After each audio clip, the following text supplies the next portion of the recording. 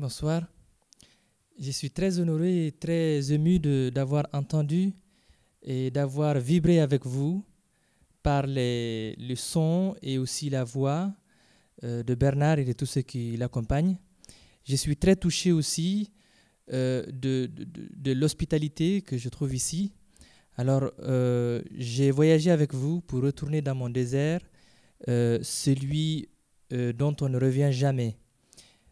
J'ai appris beaucoup de choses aussi. J'ai déjà lu le livre plusieurs fois, mais j'ai appris à écouter aussi dans ce monde dans lequel le silence a peu de place. Et vous l'avez bien senti avec moi que c'est un voyage aussi qui nous change et qui nous régénère. Je pèse bien les mots. Alors, on m'a demandé de parler de mon parcours en quelques minutes parce que moi aussi, j'ai appris à être bref.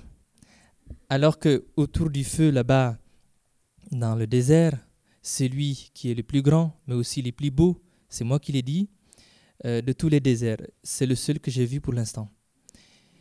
Donc, un jour, d'il y a très longtemps, parce que je ne connais pas mon âge, j'ai découvert un autre amoureux du désert qui est pour moi le père de la langue française.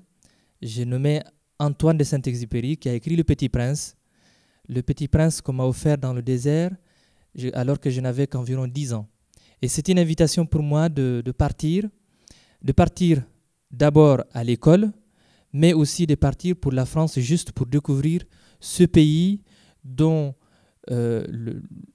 l'auteur du Petit Prince m'a donné envie d'y aller.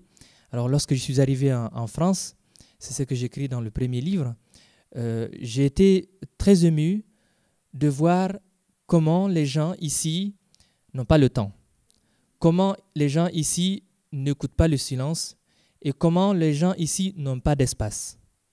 Alors je me suis dit comment je peux créer un espace en moi pour mieux apprivoiser le leur.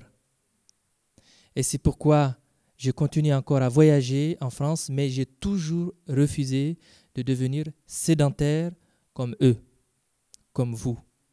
J'ai voulu être nomade de manière incomparable à la vitesse du TGV.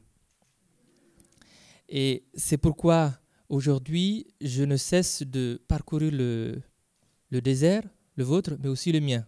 J'ai un grand projet de revalorisation de l'aliment à base de lait, c'est-à-dire le fromage et le beurre. Et je suis content de rencontrer ici des personnes qui connaissent bien ces deux éléments-là. Et c'est le projet qui est le plus récent de mon parcours. Le premier, c'était permettre à des gens d'ici de faire des voyages là-bas dans le désert, celui dans lequel vous êtes encore dans cette salle, c'est-à-dire le Sahara, pour l'apprivoiser, mais aussi pour vivre avec les gens qui le connaissent le mieux, c'est-à-dire les Touaregs dont je suis ici. Donc, ce sont des voyages que je propose pour la découverte non seulement des dunes, mais aussi des personnes, à la fois au Mali, mais aussi en Tunisie. Donc, ce sont des voyages qui ne sont pas pour tout le monde, ce sont pour ceux qui sont prêts à s'ouvrir et à rester toujours ouverts. Donc, je voulais juste préciser en quelques mots que dans ce désert, il y a des enfants qui travaillent pour aider leur famille. Qu'est-ce qu'ils font comme travail? Chercher de l'eau, parce que de l'eau, il n'y en a pas beaucoup dans le désert. Et c'est pourquoi mon frère et moi, nous avons créé une école pour que les enfants ne puissent pas vivre leur jeunesse à aller chercher de l'eau.